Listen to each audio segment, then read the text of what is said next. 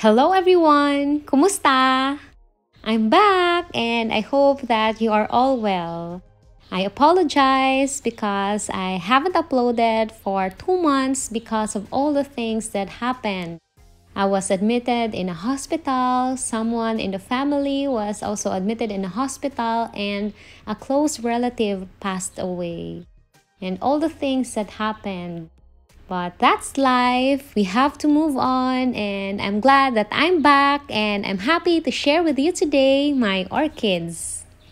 I will show you some updates and orchids in bloom, and despite of all the challenges that I had, I am thankful because I was still able to care for my orchids. I was able to water and fertilize them. However, I wasn't able to check on them one by one, and just recently, I've seen some orchids that are sick and not doing well.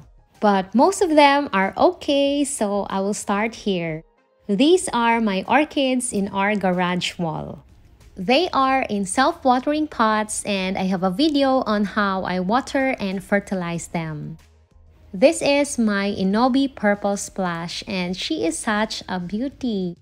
I have shown you this before when she was still in clay pot and in charcoal. She is also developing a new spike here. I repotted her in self-watering pot after I repotted my other mini Dendrobiums in self-watering pots. And here's another pretty mini Dendrobium, and she has 3 spikes. I have a video when I repotted them in self-watering pots, and I hope that you'll also check that other video. Look at the flowers! Cute kaayo! I really love this Dendrobium. I love the shape, the color, and the size of the flowers. I will show you a comparison later. Here's the other mini Dendrobium that I repotted in self-watering pot, and sad to say that I think it is dying, but she is growing a keiki, and I hope that it will survive because it is very small. Here are the flowers of my 2 mini Dendrobiums so that you can compare them. The other one is no ID, and this one is the Inobi Purple Splash. I think it is a popular Dendrobium. And as you can see, they are both pretty and you should have them. And here's the only complex hybrid Phalaenopsis that had bloomed for me. And I don't understand why, but the flowers don't fully open. The other Phalaenopsis that I have here, which had bloomed, I bought them with spikes already. And this one, I bought this as a near blooming size last year or last year. I'm not sure. But I'm happy that this bloomed for me. So I think that my other Phalaenopsis will also bloom for me. Maybe next time.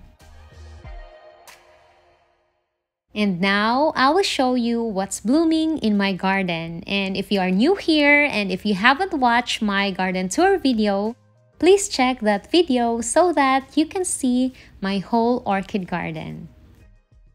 These are my orchids in hanging baskets or hanging pots, and as usual, the mini yayas are blooming. So let me just reverse them because they are facing towards the brightest part of the garden. Here they are, and just like I told you, my 2 mini yayas are in bloom, and actually, they are always in bloom. And here's to compare their flowers. They have different shapes, the same colors, but different patterns. And this is the other Dendrobium, which is also blooming here in my orchid baskets.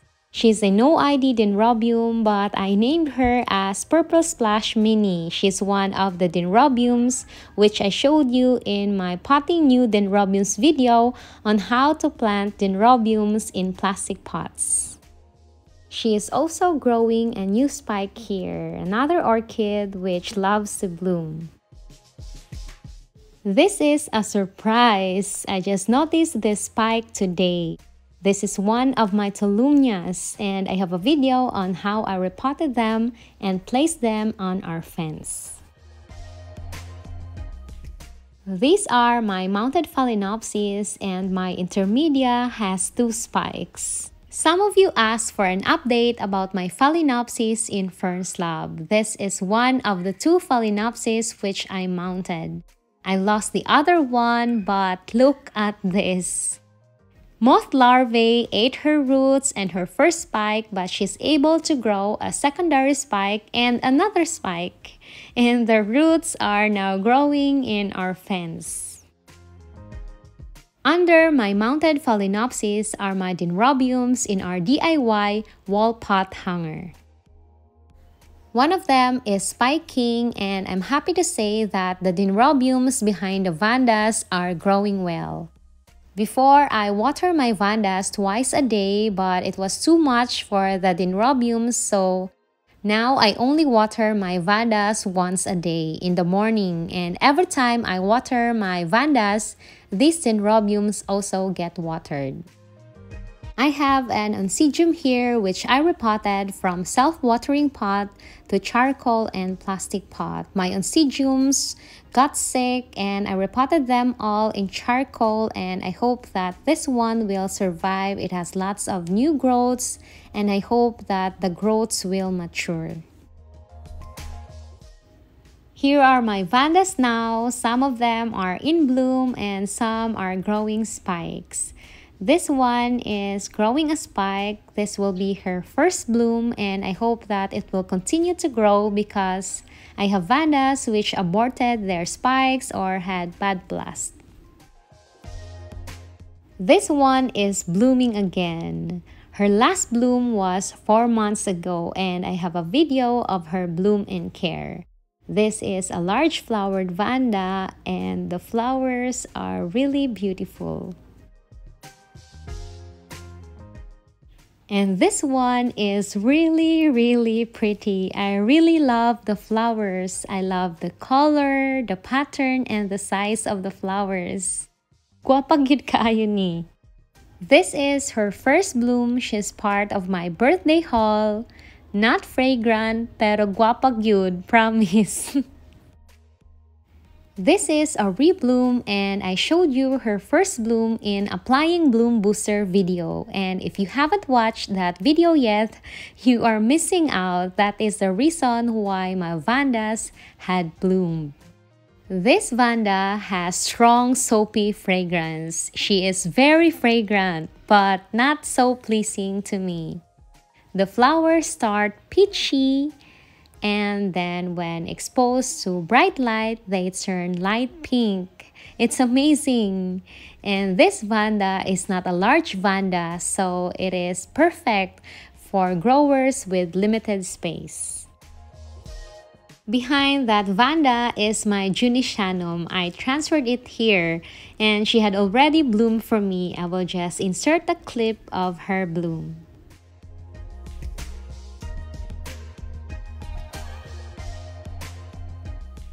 And in here are my other Vandas. This one is spiking again. This is my Vanda with fire-like flowers. So if you want a Vanda which will always bloom for you, look for this one and she will surely always bloom for you. This one is blooming again, and I showed you her first bloom in my Fragrant Multiflowered Vandas video. I really love her flowers, especially the lip. This one is spiking again, and I showed you her first bloom in the Applying Bloom Booster video. She has dark and fragrant flowers. And surprise, surprise, my Mimi Palmer had already bloomed for me. She's one of my oldest Vandas. She's growing keikis, very long roots, and at last, she had bloomed for me. I will just insert a clip of her bloom.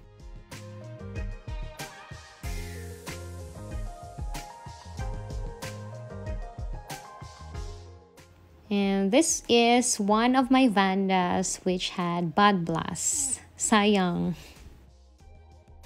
In here, this is one of my 3 Cattleyas which I repotted. She had already bloomed for me. and she has an ingrown growth, but I already addressed that. I will also insert a clip of her bloom. This is my Cattleya Asia Pacific. She never bloomed for me, and now I think that she is dying. I thought that the browning on her bulb was normal, and when I check on her again, all of the bulbs are affected or are brown. So I think that she will not survive. So sad. And here's my Cattleya Amazing Thailand, which I repotted from Coco Husk to gravel or stones. The new growth had grown, but it did not flower. And now I think that this Cattleya had run out of ice. I think that the snail damaged all of the ice or the spots where new growth grow. But I still hope that this can still grow a new growth. And here are the Vandas that we potted in clay pots with charcoal. The mucaras are really doing well. The roots continue to grow in the pot and even outside the pot, but I think that they lack of sunlight because their leaves turn dark green. And here's the other Vandas. Compared with the mucaras, they are not looking so great.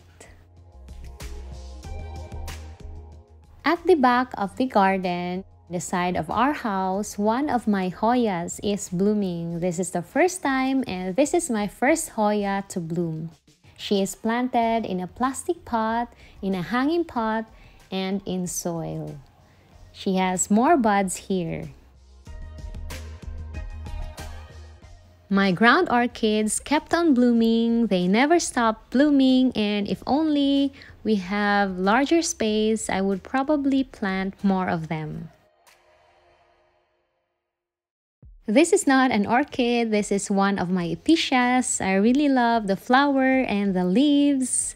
And I want to thank you for your time. Thank you for being with me. Thank you for watching. Maraming salamat. Paalam! See you on my next videos.